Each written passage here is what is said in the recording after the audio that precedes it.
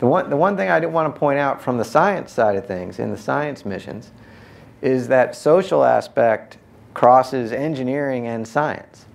And one of the things that I've always found interesting about our science missions is there's this interaction between the science team and what the science team wants and the engineering team that's trying to implement those science requirements. And oftentimes, over the course of a mission, we'll start out with a certain set of science requirements, and the engineers will believe, frankly, that they can achieve those science requirements.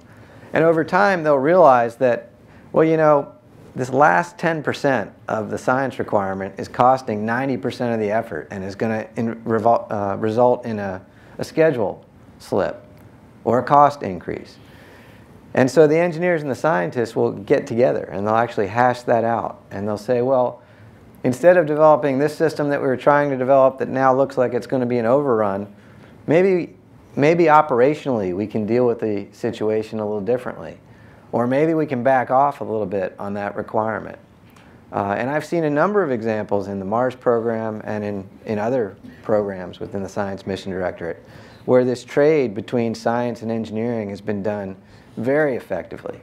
And it all centers on communications and trust and thorough analysis, frankly. The engineers don't walk into the room with just ideas. They walk into the room with well thought out, rigorous analyses to support their position.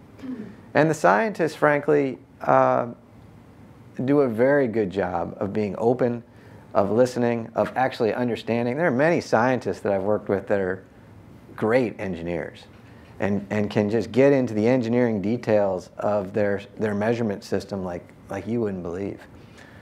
And they fully understand what the engineers are saying before a decision is reached. And it's that interaction, I think, is very special.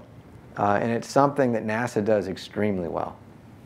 I would add to that so a key takeaway from that is allowing the requirements to be held at the right level. Yeah, exactly. So that when you want to challenge a requirement because it has a ridiculous cost associated with it, that the engineers in the system, or the safety, or the flight crew, or the technical organizations within the system can actually challenge those requirements, push back on them, and then that's heard at the appropriate level and dispositioned quickly.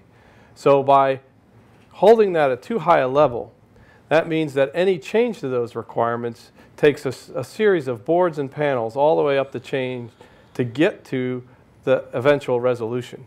The further down in the organization that you push that, the faster you can move and you can get to the innovative good ideas about how folks can make it cheaper, can develop it faster, can get you the same technical content potentially or not. But you've got to get that down into the engineers' hands, and you've got to get the engineers thinking that, or the technical communities thinking that they are empowered to change these requirements, that they ought to be, as NASA, pushing back on the requirements. They can't be held as sacred requirements. There is no such thing, right? You've got to be able to challenge all assumptions and challenge all requirements. Yeah, that's a great way of saying it.